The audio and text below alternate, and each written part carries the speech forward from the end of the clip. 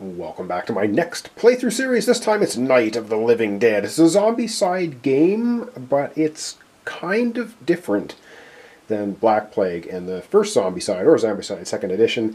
I have the board set up for Scene 1. There's 10 scenes in Night of the Living Dead. It's a self-contained game, so there's not a whole bunch of expansions and stuff to it, which I really appreciate. There's some nuances to this version versus, of course, like Black Plague or the first Zombie-side. I'll get into the details and stuff as we play. So this is how the board is set up, and I'll explain how this is all going to happen here when we start playing the scenario. So I have to introduce you to the scenario. There's some special rules.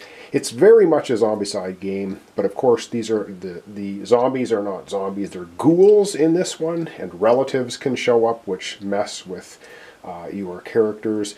Your characters both have a Romero side, which is a black and white side, and then they have a zombie side to them, and you can see they're quite different. We start on the Romero side, the black and white side, and there's actually two minis for each character. One is a gray figure for the zombies, Romero side, and another is an orange figure for the zombie side. So we swap them out when that happens, and there's special rules to when a character turns into the zombie side. Lots of talking, I know. There's some good how-to plays out there for this one. There's some playthroughs as well already, Night of the Living Dead. I thought I'd give this a shot. It looks like a really fun, self-contained little zombie-side game. We'll take a quick look at... we have our 6 characters. There's 6 characters coming to the game. I don't think there's going to be any more. That's just going to be it. There's Tom, Judy, Helen, Harry, Ben, and Barbara, all from the original movie, of course, Night of the Living Dead.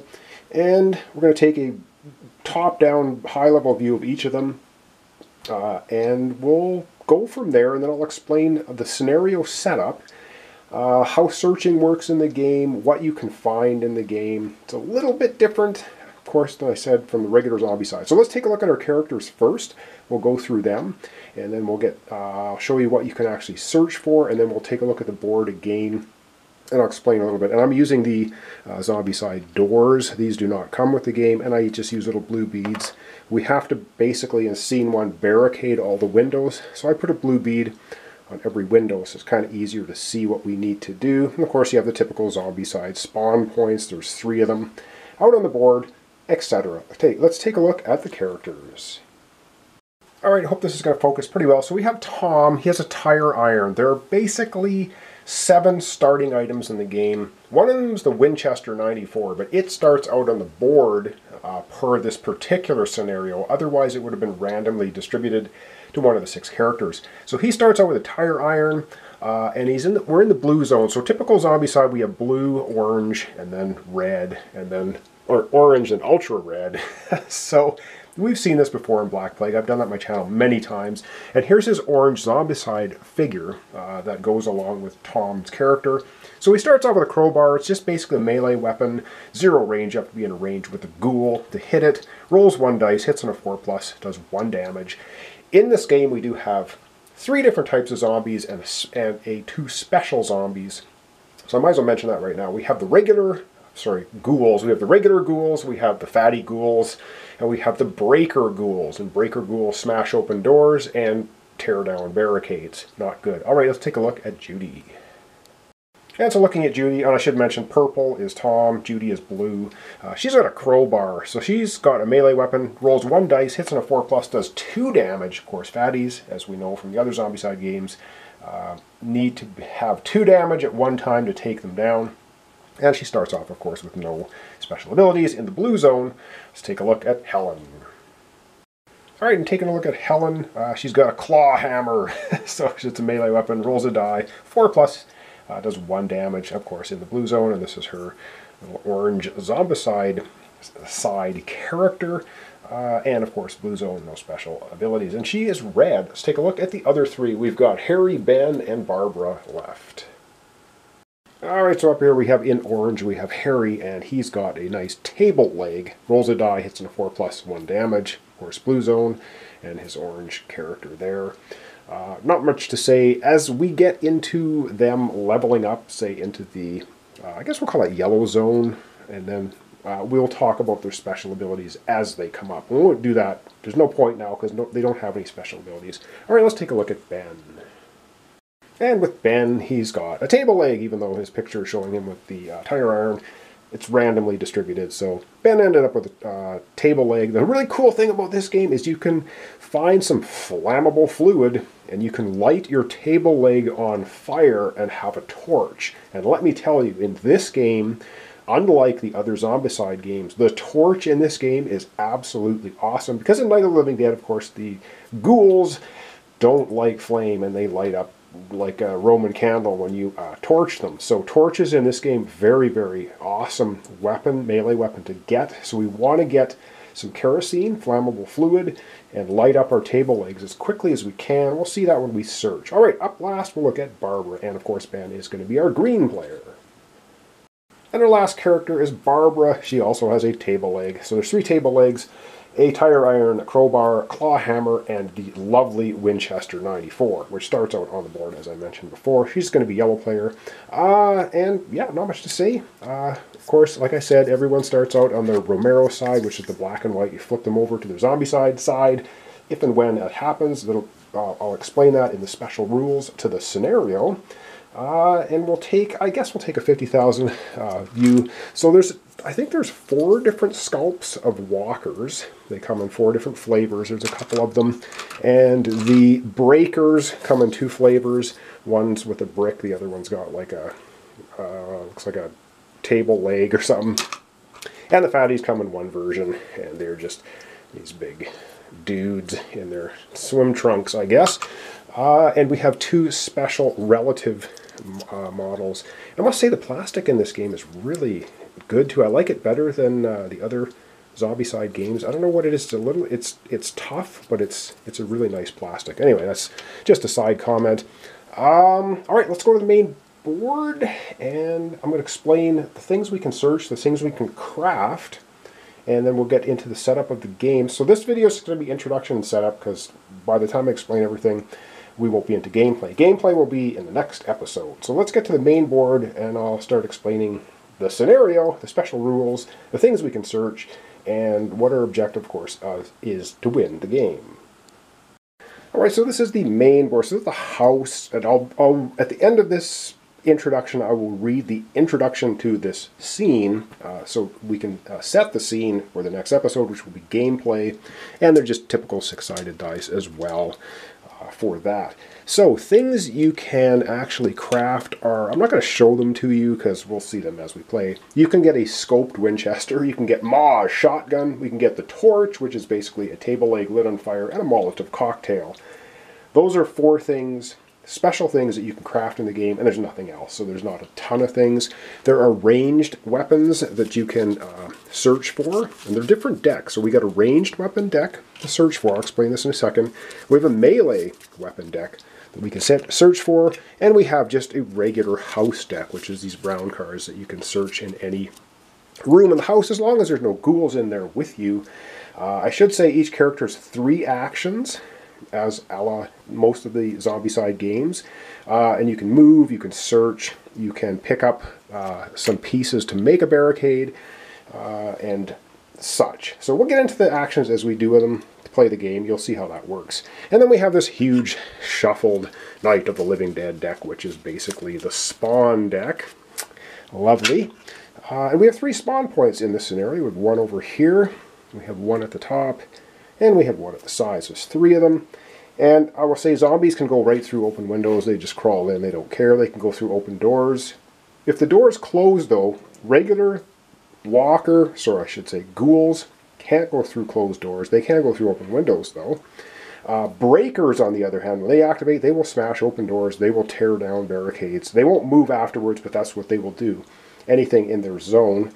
And the zones are kind of like there's 1 here, 1 here, 1 here. So it's broken up very much like the other Zombicide panels that you get. You get 6 of these double-sided panels in this game. There's 10 scenarios, or 10 scenes you can go through, which is basically supposed to go through the entire movie, which is kind of cool. There's also a car and a truck card for reference. We're not going to worry about that in this scenario, or this scene, because we don't deal with it.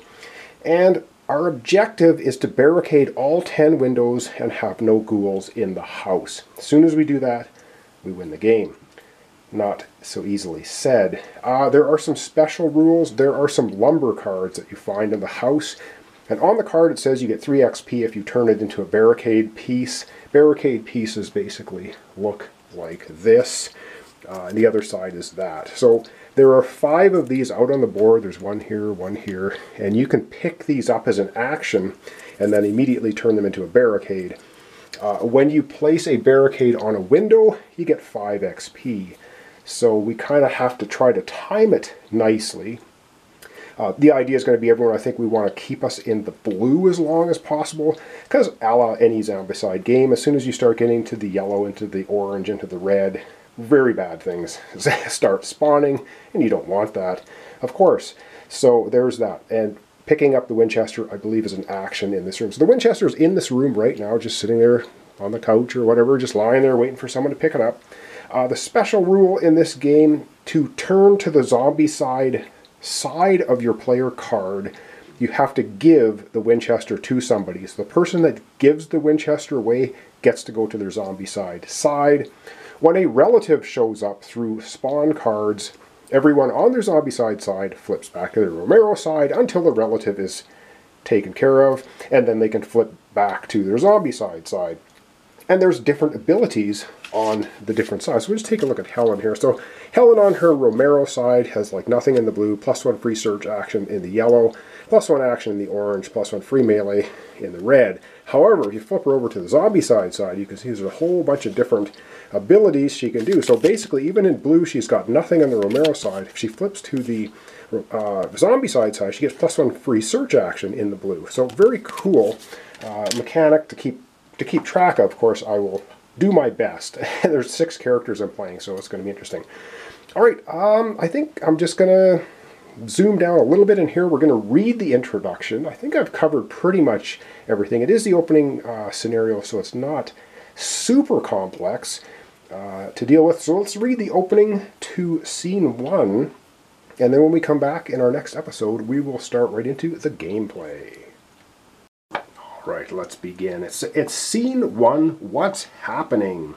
And it says, Ben was attacked by an army of ghouls at Beekman's Diner and barely escaped inside a car. However, its tank is running empty. He manages to pull up onto a gas pump, only to realize that it's locked. Staying calm, Ben notices a house nearby and decides to enter it, hoping to find the keys to the pump. Ben finds Barbara, still in shock from all the horror befalling her. A nasty surprise awaits both of them on the 2nd floor, as this house's owner met a grisly doom. Not long after, Harry, Helen, Judy, and Tom burst out from the basement, and a short argument ensues over the best course of action to adopt. Everyone agrees, somewhat reluctantly, to barricade the house from the ghouls outside. A couple of other little bits of things to mention here. So in the startup instructions, we have Ben and Barbara are out here, just outside the door. Of course, there's a spawn point here. The other 4 player characters start downstairs. This door is closed. They're in the basement. They're going to be coming up. This little star here indicates this is where the grisly remains of the owner are located. It takes 2 actions to clear that, and then you can search for ranged weapons there, but only if you're on your Zombicide side. Okay? There's another door right over here, another room on this section of the board, right through here. Same idea, you can open that door, go into that room, and search for melee weapons, but you have to be in your Zombicide side. So basically, bottom line is we have to collect all these pieces. We have to find either lumber through searching in the house, or grab up these sort of smashed open barricade bits. Board up all the 11 windows, and have no ghouls inside the house to win the scenario. So we're going to try to do that starting tomorrow, when we get into the playthrough. And yeah, we'll see how we do. I'm hoping to keep all the rules straight. Like I said, it's not exactly like the Zombicide Black Plague. There are some little nuances and things that you have to keep track of, such as when you turn your table leg into a torch, you do not discard the kerosene with it. You actually just use the kerosene and table leg, boom, and that's a free action as well. All right. Thanks so much for watching along. Thanks for your comments, subscriptions, likes. This is Night of the Living Dead. It's a zombie-side game. I'm pretty excited about it. This is Scene 1, Introduction. So we'll see you tomorrow for some gameplay.